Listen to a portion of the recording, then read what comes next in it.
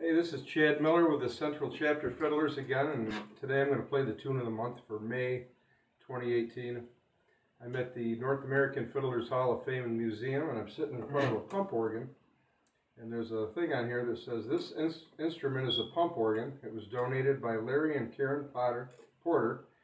This is actually a reed organ, but common folk called it a pump organ because you have to pump air into the organ to make it create sound. It goes on to say that this particular organ had been passed down through the Odekirk family from North Redfield, New York. Larry's great-grandparents owned this instrument. Some people in the fiddle scene may have heard an old fiddler by the name of Henry Caster, who lived around the corner from the people who owned this and often played for their house parties. So this tune I'm going to play for you today, Henry Caster used to play. He learned it from a cylinder record, one of the old Edison records. And it's called The Shores of Lake Erie, and I got my buddy Dan Hines here today. He's a Central Chapter member, and he's going to play the guitar chords for me.